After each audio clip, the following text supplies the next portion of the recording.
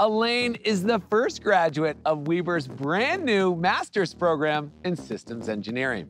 She's already working on next-level defense projects, but this degree opens more doors in a high-paying field. In fact, many of Weber's engineering programs are designed to meet needs in the aerospace defense industry, which is exactly where Elaine has excelled. Elaine, take it away.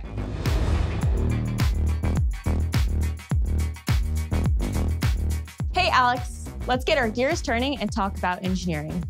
Growing up in Northern California, I spent a lot of time in the garage with my dad.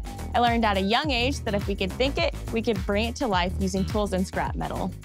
One fall break, I visited my brother at Weber State University. I took a tour of the engineering building and instantly knew that this was the school for me. The faculty are so committed and really welcome you with open arms. I've always felt like I was part of a tight-knit family. Weber State collaborates with Hill Air Force Base, located just down the road. This has given me solid training and hands-on experience, and it's even launched me into a successful career in the aerospace and defense sector. I got to work on real-world projects that challenged me to grow as an engineer.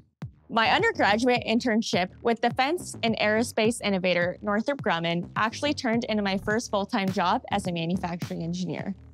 I now work as a customer advisor for the Air Force. I help to ensure that all the needs and requirements are being fulfilled on the next generation nuclear missile.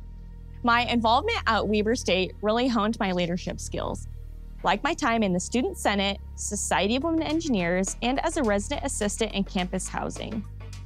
These experiences equipped me with the confidence and ability to take on more leadership roles in my professional career. I'm about to take my next step as the first graduate of Weber's new Master of Science in Systems Engineering program. Weber State ignited my passion for engineering. My goal is to share that with others, particularly women, as I continue to grow in this exciting field. Back to you, Alex.